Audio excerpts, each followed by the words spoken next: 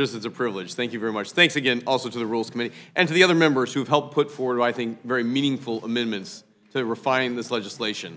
Look, we all recognize that America stands at a crossroads right now.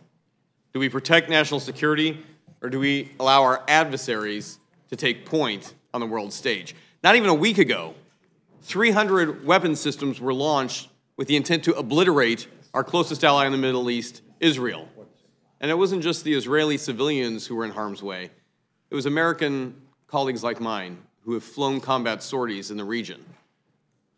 It was our British, French, and also our Arabic allies, Jordan and Saudi Arabia, who stood up and intercepted to a 99% efficiency kill rate.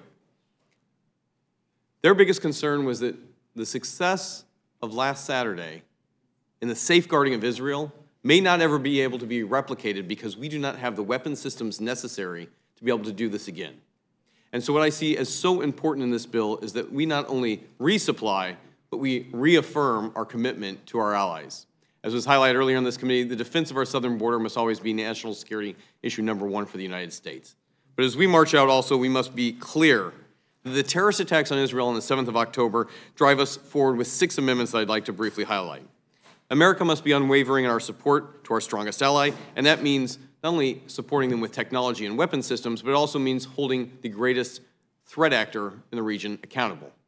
Iran action was naked. It is the first time that they've not used just their proxies, but launched a full-scale assault.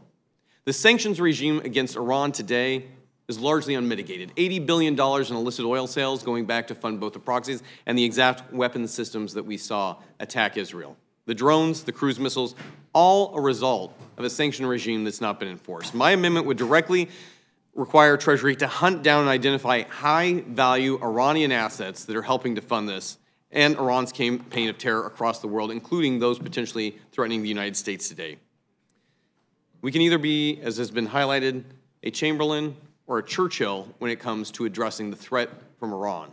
Not acting today would not only be a dereliction of duty, but would continue to put U.S. forces in harm's way, including those 3 members that we saw who lost their lives just earlier this year. Second, the threat in Europe and around the world is a direct threat not just from the kinetic strike caused by Russia, but of those who would fill the void, including those coming from China. As was highlighted earlier here, we have to be able to ensure that any dollars going, even through loans, need to ensure that we do not have a Chinese asset that would be able to capitalize on that. That's why my follow amendments here would ensure that no other adversary is able to set up shop in either Ukraine, Taiwan, or Israel. Many American businesses have already invested heavily in Ukraine and stand ready to repair that critical infrastructure. What we cannot allow are Chinese entities like Huawei or ZTE to be the beneficiaries of assets that were seized from Russia from their attack and then repurposed for the reconstruction of that being done by Chinese manufacturers. And this would help prioritize U.S. infrastructure as a key element for rebuilding that country and defending it.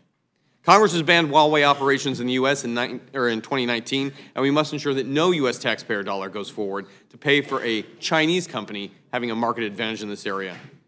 Allowing USAID to fund a Huawei telecommunications infrastructure only emboldens the CCP and would allow China to strategically position itself on NATO's front door. So with that, I want to thank my colleagues for bringing recommendations forward, standing with our allies, protecting our country, both at our southern border and across the world. Mr. Burgess, thank you very much for your time. I yield the